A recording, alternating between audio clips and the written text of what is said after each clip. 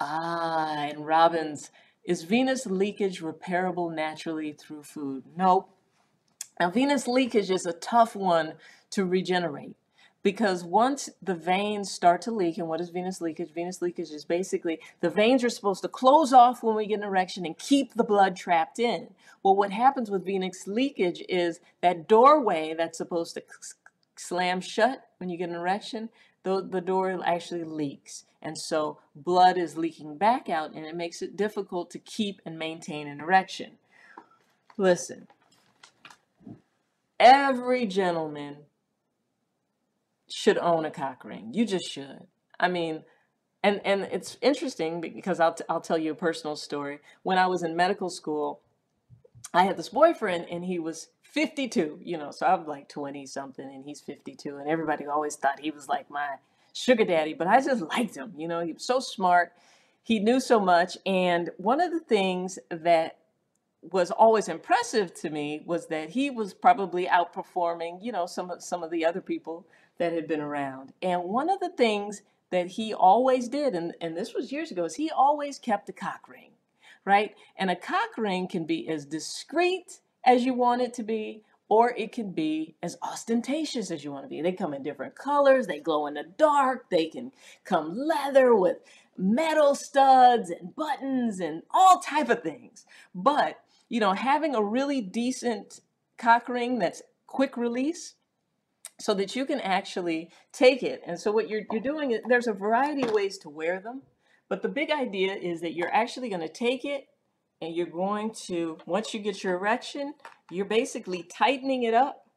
This one's like a bolero, and there it is, and it keeps the blood trapped there. So it combats venous leakage, and it's just not that big of a deal. Because honestly, I feel like every guy should own one because it's kind of like a very, benign way of getting stiffer. You don't have to take anything. You just keep one in your pocket. You can try different types. I find that if you actually take it and putting it behind the testicles, like if you wrap it behind the testicles and in front, and you're actually pulling it tight here, then this even makes it more prominent and more stiff. I mean, it's almost amazing. You can take a person who's almost 90 and make it look like he's actually in his 20s or 30s, because what you're doing is you're actually pushing the blood up there. Now, I always advocate, make sure you get the quick release kind so that you can, as soon as you're done, take it off, because this is like a tourniquet.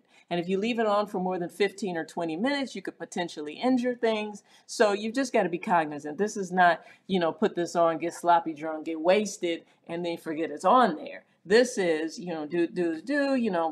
perform, show off a little bit, get your thing, and then release it. Now, one thing to keep in mind, too, is that if you put the cock ring just around the circumference of the penis, when you go to have your explosion, it may not come out because it's actually closing it, right? So it actually allows you to last longer, too. So, and there are some that leave a little cutout so that you can explode while it's on. So you kind of have to figure out, what is it that you intend to do and which one's right for you. But, these are some great kinds. I like the bolero because it's quick release, so that when you're done, you just release it and you're gone. Now, these are tricky for guys who don't manscape, because hair can get caught in there and it's a problem. So try out some different kinds, figure out which one's right for you. But this is one of the things that I feel like every gentleman should own, is a good cock ring, or 2 or 3 or 4. And I'm telling you, you put your cock ring on and you show up, and you show up and show out. So consider this.